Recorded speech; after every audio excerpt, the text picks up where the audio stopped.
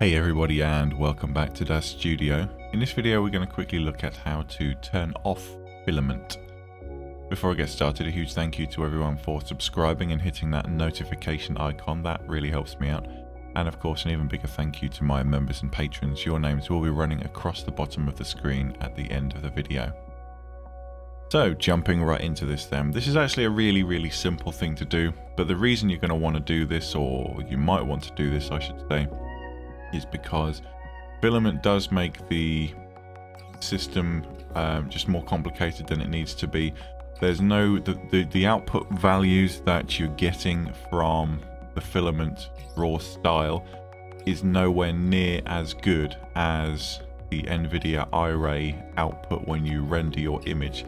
And as far as I'm concerned, there's no real good case for needing to see a half-baked version of your render in the draw screen until they actually get Filament working 100%. There's no point having it. So turning it off is really simple.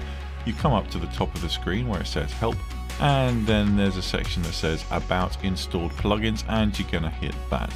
Now in this you'll see a list of all of the plugins and add-ons on Daz Studio. All of these should be green. But if we come right down here, you can see Filament Draw Style. Now, I've already got mine turned off. All you have to do is click on this checkbox to make sure that it's unchecked, and then hit OK.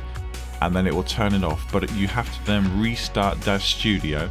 And then once you've restarted Daz Studio, if you look into your draw style thing, you'll notice that I no longer have Filament in there, which means that basically I am good to go.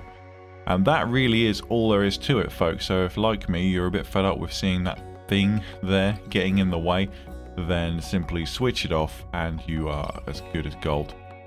Thanks very much for watching that, guys. I hope you found that useful. Let me know what you think in the comments below. Keep those render review submissions coming.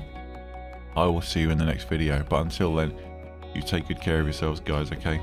Bye-bye.